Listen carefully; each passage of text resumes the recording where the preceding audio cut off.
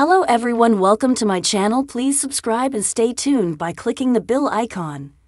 The Buccaneers, Bridgerton, INSPIREDNEVSERIS, is Seductive and Mayonnaise. The series is based on an unfinished novel by Edith Wharton, published posthumously in 1938, about a wave in the 1870s in which nouveau riche Americans headed across the Atlantic to marry into titles and power among Britain's aristocracy.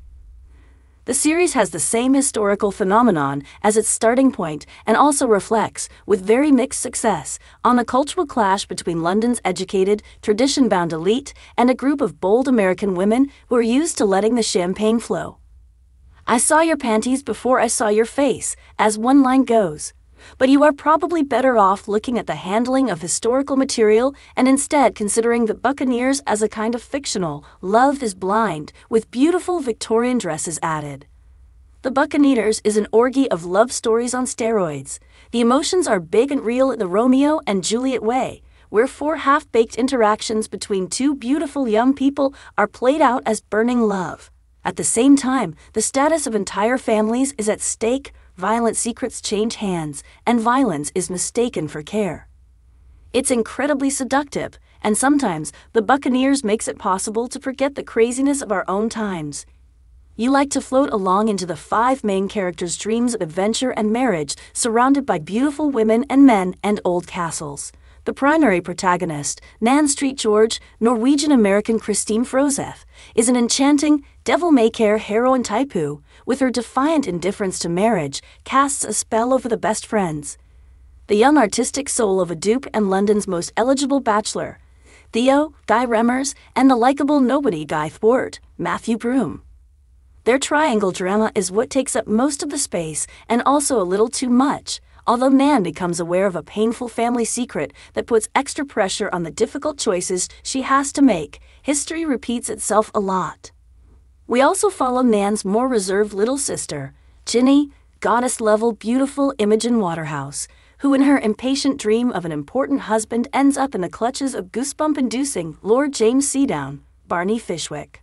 Also at the center is Ginny's closest friend, the charismatic and moody Conchita, who is struggling to find herself after being subjected to a horrible violation by the same man. And as a nice little surprise, we also have a cute romance between a familiar undercover lesbian Mabel Emsworth, Josie Toba, and the withdrawn observer Honoria Marable, who is played fine and nuanced by Mia Threepleton.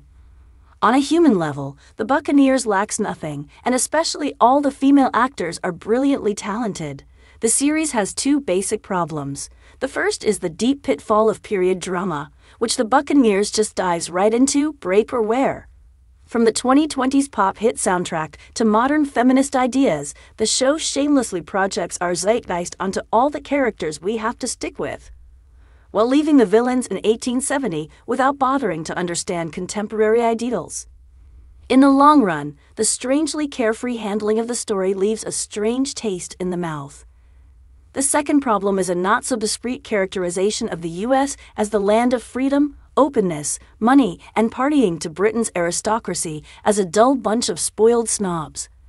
There are some objections. Could the Americans' history less new is always better logic be perhaps a bit superficial, uncultured? But they just smack straight back in the English's face. He can't figure out how to have fun either. In the end, you feel fed up with ideology without the freedom to draw your own conclusions. You just want to be invited into the lovely friendships and cheer for it all to end well. If you like the video, don't forget to like, comment, and share.